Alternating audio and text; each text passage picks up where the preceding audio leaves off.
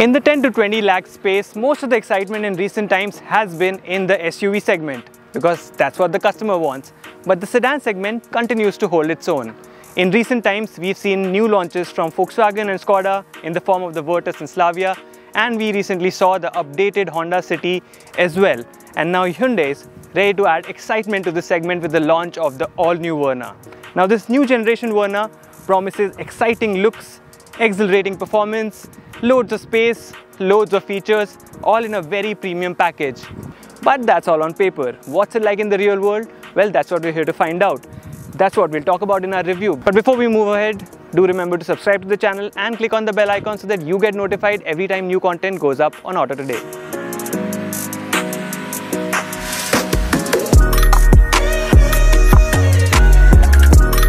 In the case of the new Verna, a lot of the sedan's appeal lies in the way it has been styled.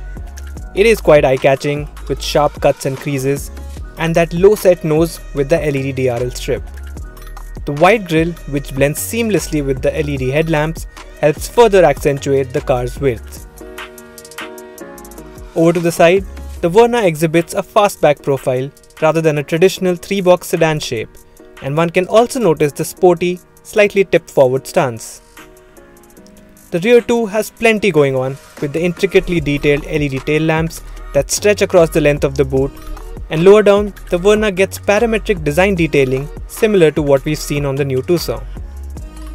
Compared to the older Verna, the new one is 95mm longer and 36mm wider, and the wheelbase has gone up by 70mm. There are subtle styling differences between the 1.5 naturally aspirated variant seen here in grey and the 1.5 turbo variant, the one in red. The turbo variant gets an additional horizontal slat just above the number plate and also comes with sportier all-black alloy wheels and red brake calipers.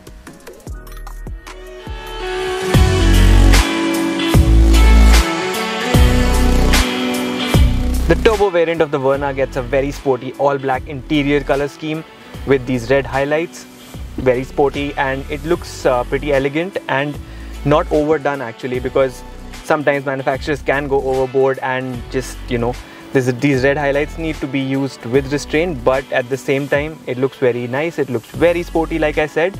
And first thing that meets your eye is the steering, twin spoke steering, so it's nothing here, and it's nice to hold. It's leather wrapped, again red stitching for that sporty nature of the car, to suit the sporty nature of the car. But the main talking point is this dual screen setup. So you get a 10.25-inch infotainment touchscreen and you get a fully digital instrument cluster as well. This instrument cluster, it's very familiar in terms of its layout, like we've seen in other Hyundai products, and it changes color basis the drive mode you selected. So if you go into sport mode, it's red. If you go into eco, it's a shade of blue, green, whatever, and in normal it's all blue. And along with the change in the highlights of the instrument cluster, the interior ambient lighting also changes color. So like I said, with sport mode you get a red highlight, and same is the case with eco and normal to match the color scheme of the instrument cluster. Down below you've got the controls for your automatic aircon.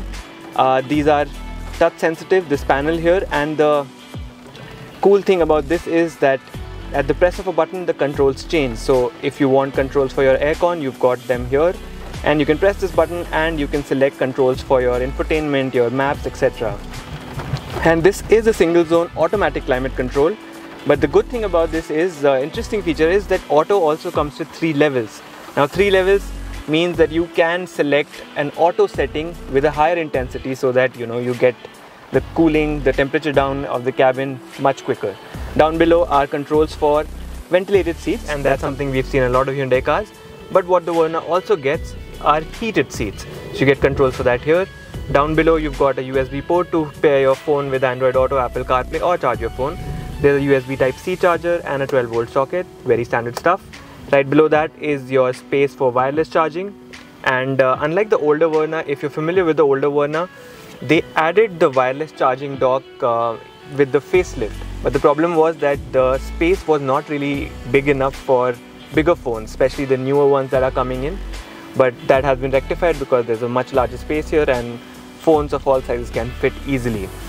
This is the automatic variant of the turbo version, and what that means is that this central area is slightly different compared to the manual version, So the manual version gets a physical handbrake, this gets an electronic parking brake, and because of that, to accommodate that and the auto hold function, they've rejigged this specific area for the cup holders. So you get one fixed cup holder and this other cubby hole which can turn into a cup holder at the push of a button. So that's very convenient and very smart, and under the armrest there is a space for storage.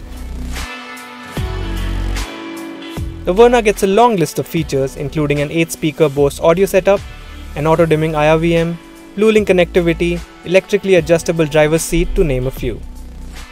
The variant with the 1.5 naturally aspirated petrol motor gets a black and beige interior theme. Besides that, there aren't any differences in terms of features or comfort. If you've seen reviews of the older Verna, or if you've owned the car, or if you've ever sat in it, you'd know that a common complaint with that car was the lack of rear seat space. Well, I'm very happy to report that with the all-new Verna, that issue has been addressed, and addressed rather well. As you can see, I've got loads of space.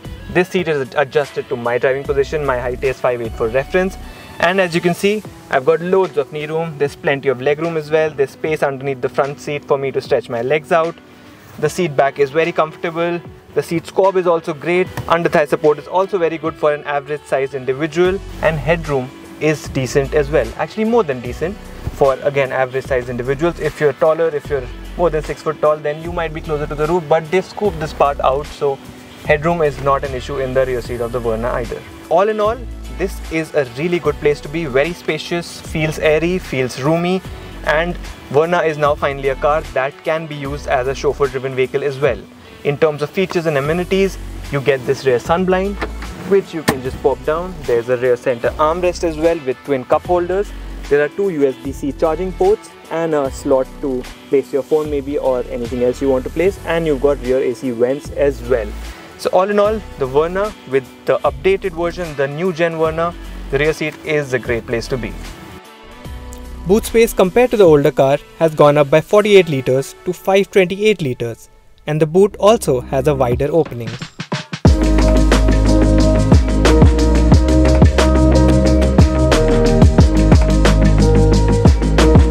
Hyundai is offering the all-new Verna with 2 engine options. There's a 1.5 litre naturally aspirated petrol engine with 115 bhp of peak power, and the other one is the more exciting one. That's a 1.5 litre turbocharged petrol engine with 160 bhp of maximum power, and that's the one I'm driving right now. And as the number suggests, it is very quick. Hyundai claims a 0 to 100 kmph time of 8.1 seconds, and that's pretty much the segment benchmark right now. The DCT is fairly responsive. It does the job of shifting as per your requirements pretty well, especially in sport mode. It's quick, it holds on to the revs for longer compared to normal or eco mode, and no complaints on that front. As an overall package, it is very exciting, very quick, and the enthusiast in you will be very happy with the Hyundai Verna 1.5 Turbo, giving you the comfort you want while driving in the city over broken roads, good roads, whatever it is that you encounter, your daily commutes. You'll be very comfortable driving the car. The steering is light enough, the suspension is comfortable enough, and at higher speeds, or if you feel like driving the car enthusiastically, if you feel like pushing it a little more, the Verna doesn't disappoint in that sense either. The variant with the 1.5 litre naturally aspirated petrol engine with 115 bhp is obviously not as quick or exciting as the 1.5 turbo, but performance is adequate from the perspective of most average car buyers. It's available with either a 6-speed manual or an automatic transmission in the form of an IVT. Driving within the city, it never felt underpowered, and in fact, this variant makes a lot of sense for buyers who are looking for a sedan to be chauffeured around in.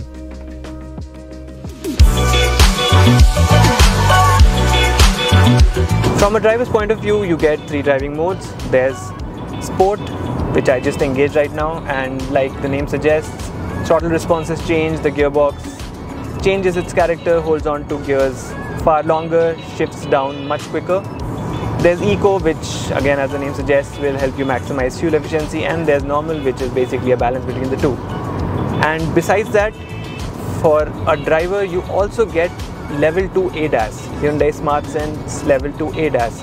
What that means is you get a whole host of features. You get forward collision warning, collision avoidance assist, you get blind spot monitoring, you also get those features like safe exit warning and When you're reversing out of a parking spot and there's a vehicle approaching, the car will alert you.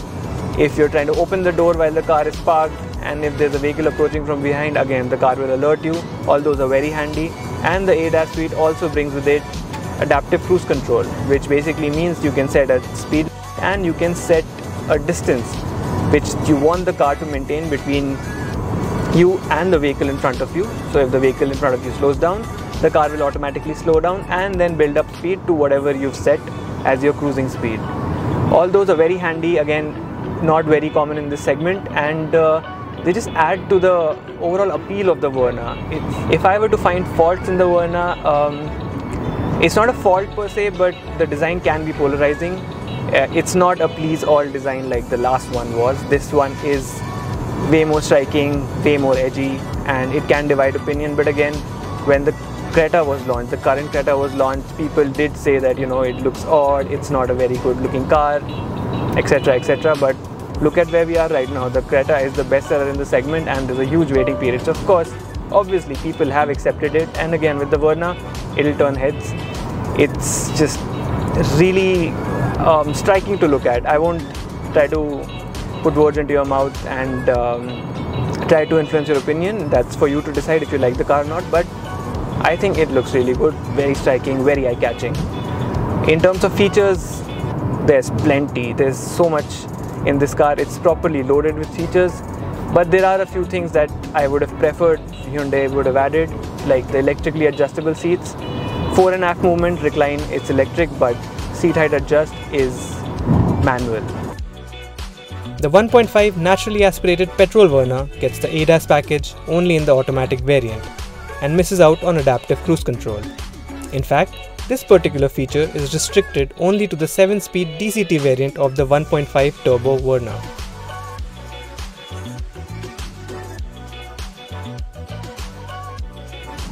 Lack of wireless Android Auto and Apple CarPlay is another big miss in my books. Even cars like the Alcazar Creta, even they don't get that in the top of the line variants, and that's something that should have been added, I think, especially for a car costing as much. Maybe it'll come on at a later stage, we don't know that yet, but yeah, those are a couple of features that I wish Hyundai had addressed.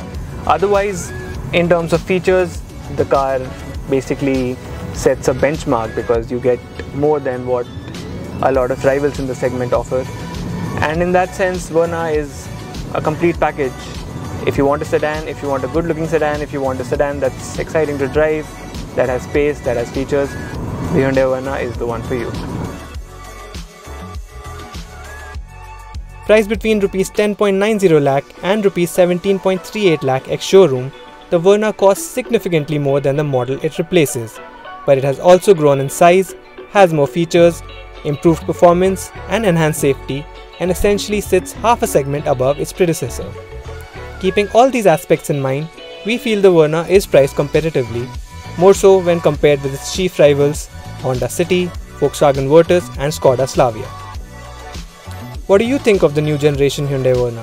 Feel free to share your opinions in the comment section below, and don't forget to share and subscribe.